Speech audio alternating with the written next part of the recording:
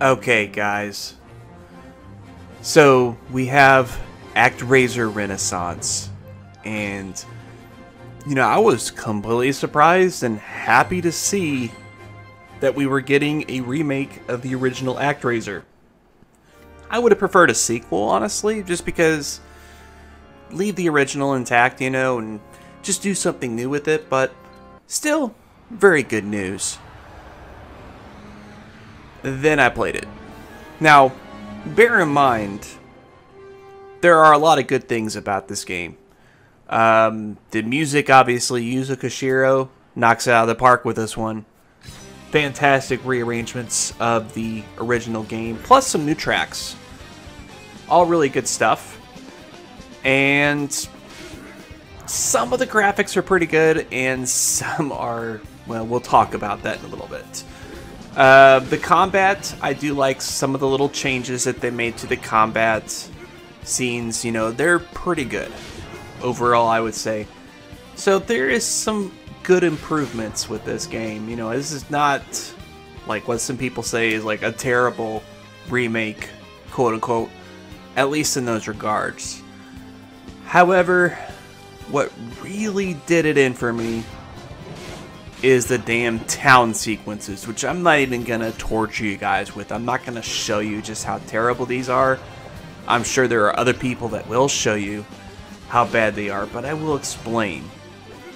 So, in the original game, of course, the town scenes are just meant to be kind of a chill break in between the action sequences, where you get to, converse with your town members, or, well, I guess you don't really converse. They just tell you what they need and whatnot, and tell you what's going on, essentially, because you're not really talking to them. You really only talk, I guess, with the angel that you use to, I guess, help out the town people or whatever, the cherub, as you will. And, of course, I seen some idiot on Steam call it ActRaiser because the cherub looks feminine. I mean, have you seen a cherub before? Not exactly the symbol of masculinity, so yeah. Some people just have completely stupid takes. But yeah, the town sections, where do I even begin with these things? Just awful. I mean, this is just kind of a random rambling kind of thing because I really don't even know where to start. I'm still trying to process what they were thinking when they did this. So in the original game, essentially the town sections were you just direct your villagers to build roads. They develop the village on their own. Of course, whenever the village gets advanced enough and you can build better like buildings and farms and whatnot, the villagers will like, we'll just wait until you lightning our shit to death. And then we have to rebuild, and we'll rebuild the better stuff. That's still intact. The good old God being that you are, randomly smiting people so that they can make progress. I guess that's kind of like how we are in real life, right? We don't really make progress unless some people suffer for it. But I digress. That's not really the topic of this video here.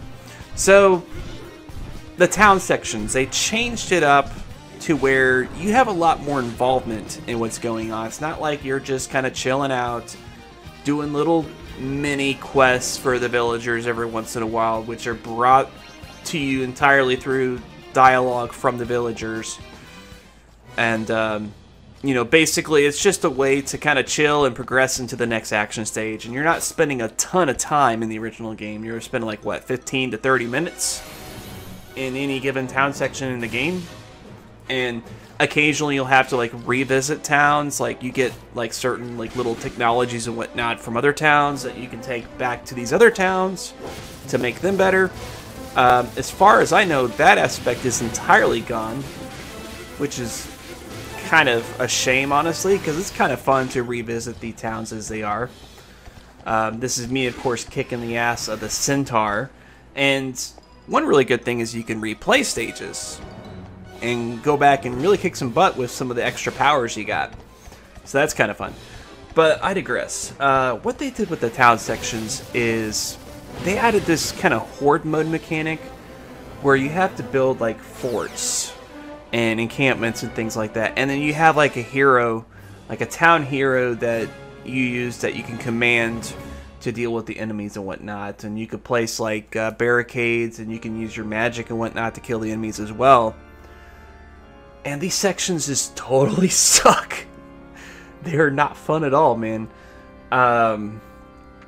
They're so boring and slow, and they manage to be both convoluted and simplistic at the same time.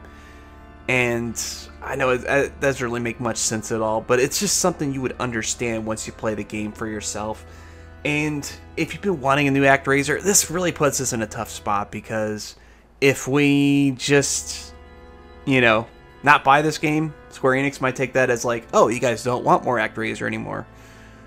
But at the same time, do you want to buy a turd? That's what it boils down to, essentially. And wow. Instead, if you've never played it, I highly recommend you check out a game called Soul Seraph, which is put out by Sega and developed by Ace Team, who made some other games like Abyss Odyssey, Xenoclash, a couple of others I can't think of off the top of my head. They're kind of like a small indie developer, and they made their own game called Soul Seraph, which was kind of like a, you know, a tribute to ActRaiser. Is it as good as the original ActRaiser? No, not really. But it is infinitely better than this one. I can tell you that. And right now, Steam has it on sale for $5, whereas this costs $30. Soul Seraph has better graphics, better combat overall, way better town sections, because I know some people may not be fans of tower defense, and I'm not like the biggest fan, but I enjoy some tower defense. But that's the way it handles its town stuff, and it just works out way better than what they did here. Yeah, I really don't know why Square Enix decided to remake a classic, because unless they really knocked it out of the park, it was bound to be a disappointment. They should have given us a sequel, brought some new ideas, and just kind of did things from there. Kind of like how Dark Cloud on the PS2, in a way, was sort of like a tribute to ActRaiser, but it had like its own ideas and was involving the formula.